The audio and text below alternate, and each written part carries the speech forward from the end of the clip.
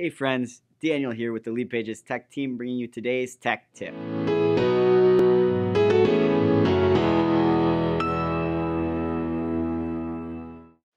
For this tech tip, I wanted to talk about the HTML widget that we offer within our drag and drop builder. In my example, I'm going to demonstrate adding an embedded map into a lead page. However, you can use the HTML widget to add all sorts of different content that we may not offer a widget for currently. As you see here, I do have a lead page pulled up to work on today, wanting to add a map so that people know where to find our practice. I have added a Visit Us section to the bottom of my page where I'd like to add the map. So let's head down to this now. To start, let's grab the HTML widget from the Widgets menu and drag that onto the page where we want our map to appear.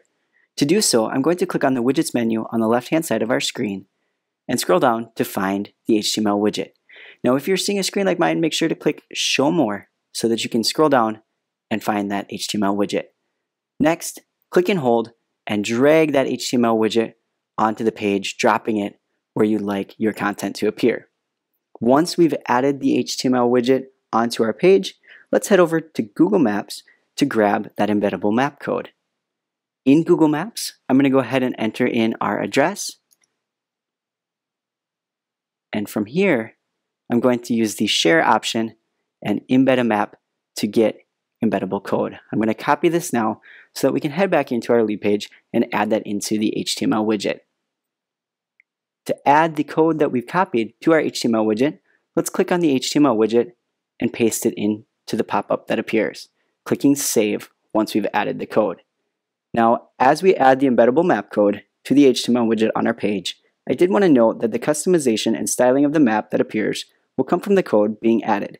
If you'd like to make adjustments to the content you're adding, you would be adjusting the code you add within the HTML widget.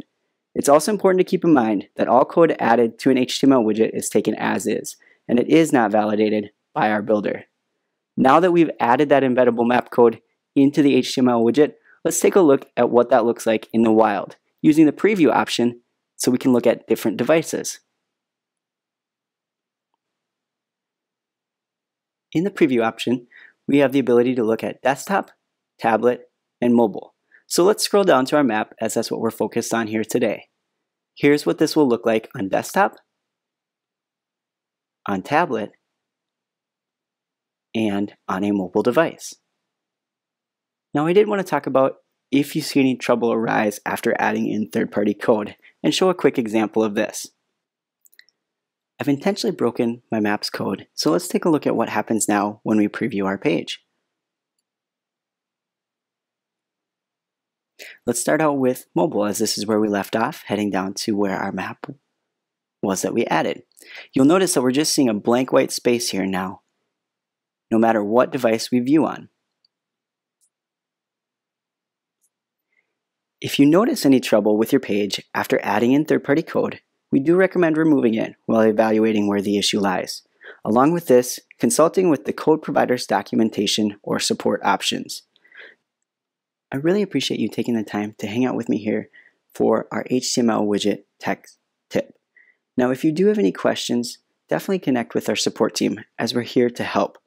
Within the Leadpages builder, you'll notice a question mark where you have direct access to our support modal. Definitely let us know if you have any questions.